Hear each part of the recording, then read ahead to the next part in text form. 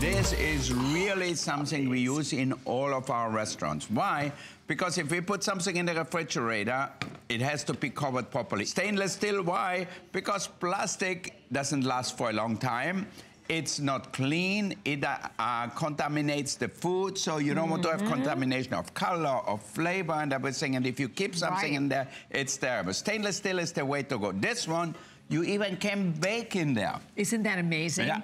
We have pink, we have blue, we have them in black, we also have red, and the red already very, very popular. Everything in red is always so popular in our kitchen world. Orange. And I think the orange is the most limited of all of the colors. And then we have it available for you in the green. And then the black.